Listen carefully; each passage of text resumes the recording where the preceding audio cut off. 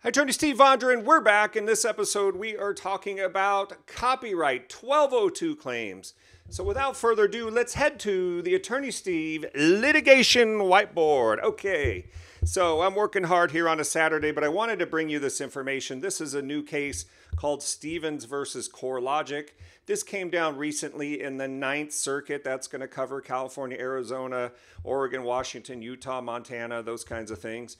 But we're talking about, if you're a photographer and you create a photo and you put it online somewhere and somebody strips off what we call the CMI, the copyright management information, and it looks like they're trying to steal your photo or whatnot, is there an infringement claim under the Digital Millennium Copyright Act? That's the DMCA. So we're going to talk a little bit about this in this video. So let's head here. So now I've got a picture over here. Let me get my yardstick here. So I've got a picture here of a photographer, and this case had to do with a photographer, Stevens, who his job and his company was affordable aerial photos. And what they did is they create photos, aerials, real estate shots, things that brokers can use to help their listings, to help people find customers for their listings. So they would basically take the photos, but they would license them to the broker, not own. Now, they wouldn't sell it to them. They would license the photos, meaning that the photographer still retained the copyrights and the ownership and all the bundle of rights that come with the copyright. So they would license them to the real estate company. The real estate company, the broker, or the salesperson would upload them into the MLS. That's multiple listing service. When you have a real estate deal, you're going to put your photos into this MLS system, one or more, and CoreLogic was the owner of the MLS system, okay? And that's basically where brokers can come in and find out what's for sale and meet with their clients and say, I found some great new listings to look at. But that's what this case is about. Whoops. Give me a second here. So we're dealing with 17 USC, that's United States Code 1202. This is the section at issue. Now, what was happening was CoreLogic, when they were taking these photos, they were turning them into thumbnails or squeezing them down inside. And what was happening is some of this CMI, and we're going to talk about this stuff below here, the CMI, the copyright management information, was being squeezed out, okay? And so the photographers didn't like this. They said, what's going on? You guys are stripping out our copyright management information, our CMI. You're removing it, you're altering it. That's against the law. We want damages. And so that's what this case was about. It came from the Southern District Courts, where the courts found a motion for summary judgment in favor of CoreLogic.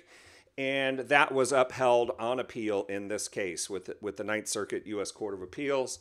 So I'm going to sit over here for a second, and we're going to take a look at this CMI. Now, this case talked about, and we're going to get to 1202, but 1202 basically says that you can't, that it is, that I'll just read it here to you from my sheet. Section 1202 provides, no person shall, without the authority of the copyright owner, intentionally remove or alter any copyright management information, knowing or having reasonable grounds to know that it will induce, enable, facilitate, or conceal infringement of any copyright, okay? So it's intentional, knowing, having reasonable grounds to know that it will induce, enable, facilitate, or conceal infringement of copyright. So that's what the law prohibits. That's kind of what was happening here, is that this information, and I have three different categories of information, and when you take these photos, in here we have section 17 USC 1202 information. The photo can contain the author, that would be deemed CMI, the copyright owner, if it's a different owner, the title of the photo could be taken, and the terms and conditions for the use. That's the different type of copyright management information you may be dealing with, CMI. But this case also talked about EXIF, which is exchangeable image file format. And what that is, that's information on your camera. When you're using your camera, some cameras will actually just put out this kind of information, or you have settings that will allow you to put out this kind of information. The EIX in this case could have concerned, and I'm not saying in this case, but these are the types of things you may find with EXIF, when the photo was taken and where, the shutter speed, the model and serial number of the camera, the aperture settings, the light sensitivity, and focal length of the lens. So you have a lot of different things under the EIXF category.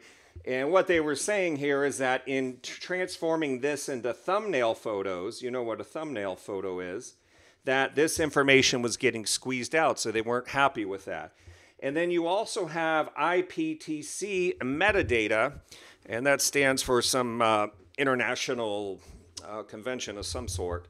But IPTC metadata, and that can include the title of the image, keywords, caption and a description, and again, copyright restrictions. So this is all the different types of CMI that you might have, copyright management information. And so if somebody is intentionally eliminating this information or removing it, altering it so that they can infringe a copyright or induce it, as I just read, then you can have a violation of the DMCA, and that carries damages and attorney fees and other things. So this was what's at issue. Now, this case really stands for the proposition that it has to be intentional, that it has to be an intentional infringement. And in this case, the court said that the photographers did not, could not, and did not make the allegations that this was intentional, that it was knowing, that they were trying to do this to promote or conceal an infringement. It just wasn't there. What they said is this was software, and they had tried to, CoreLogic had tried to fix it, but it was just kind of doing this. So they weren't really trying to infringe the software.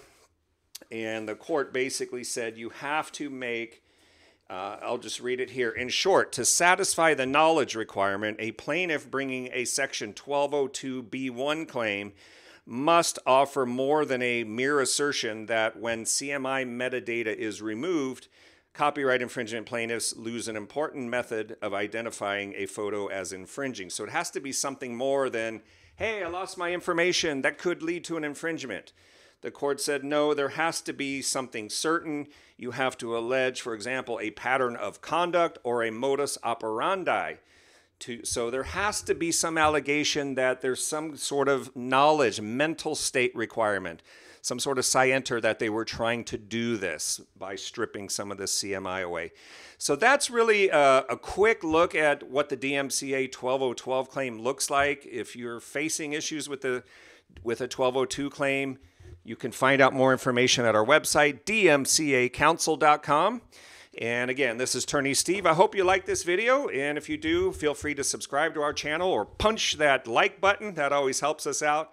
But other than that, we hope you appreciate this. Have a great weekend. We got to get running. We'll see you again on Monday. Take care.